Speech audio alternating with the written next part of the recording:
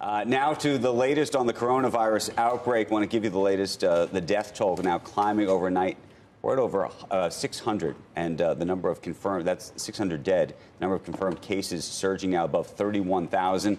Breaking in the last few hours, China's central bank now says it's saying its economy could be disrupted in the first quarter from the outbreak and is preparing policy tools to support its economy. We should talk about what we think that really means. President Trump and President Xi spoke on the phone earlier this morning about the crisis, and President Trump tweeted, just had a long and very good conversation by phone with President Xi of China. He is strong, sharp, and powerfully focused on leading the counterattack on the coronavirus.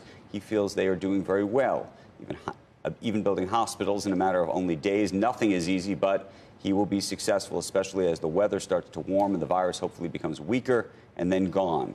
Great discipline is taking place in China as President Xi strongly leads what will be a very successful operation. We are working closely with China to help.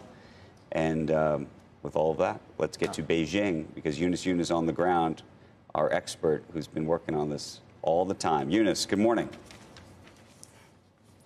Good morning, Andrew. Well, state media say that President Xi told President Trump that no effort is being spared in what he described as China's people's war against the virus. And local authorities have been responding to his call. In fact, more cities have been imposing greater restrictions on residents. For example, Hangzhou, this is the home base of Alibaba, as well as other cities in the province of Zhejiang, have been issuing official passes so that only one family member can leave the home per household on every other day to run errands. Also, the port city of Tianjin is now restricting exit and entry for homes at residential compounds. That's similar to what's happening right now in Beijing. Shanghai also today passed new legislation so that if residents lie about their medical history or about whether or not they've been around coronavirus patients,